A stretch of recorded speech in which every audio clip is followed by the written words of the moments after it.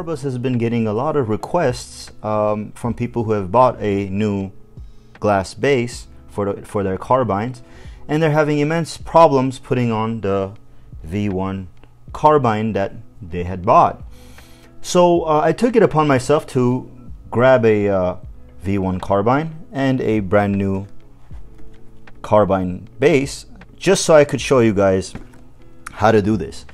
Now, when I was tinkering with it, I understood immediately what the issue was, and I understood why some people might have a little bit of trouble getting this done correctly. But just so you guys know, it's not that difficult, and I'm here to show you how. All right, let's begin. Once you take the up stem off from the base, the bottom part of the carbine that you have, you're left with the bottom half of the carbine. Now, you don't need to remove the legs, you don't really need to remove like all these other pieces to it. The only thing you need to do is just turn it over and unscrew the base casing that holds the glass together, and you just take that off like so.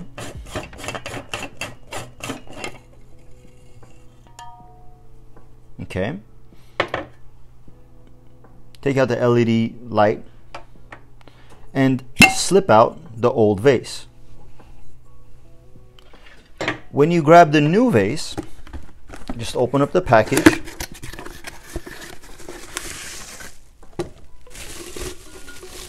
and grab your vase out of the box.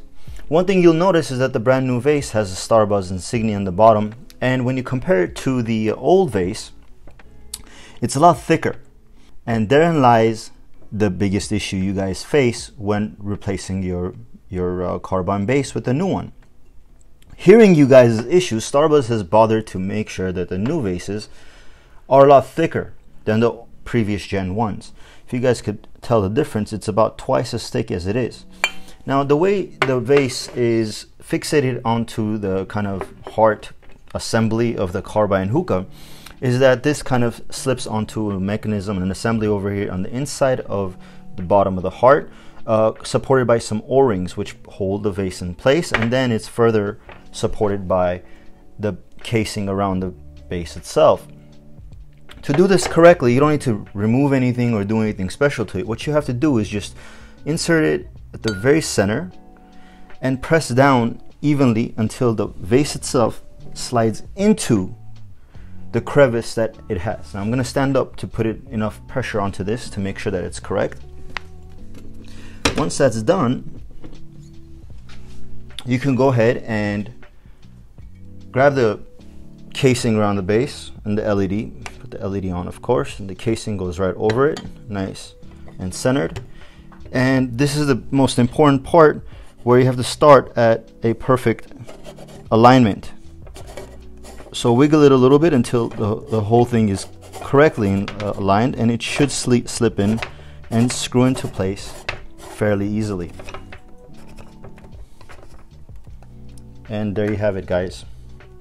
How to replace your V1 broken base with a V2 correct and brand new base.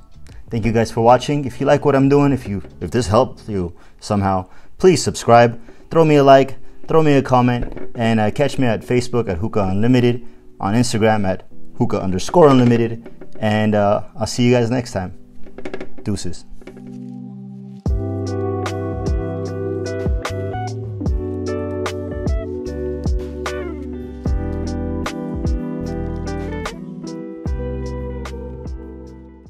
And therein line, I'm gonna say that again. You're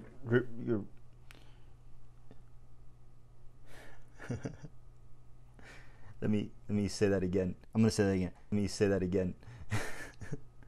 You can turn it off.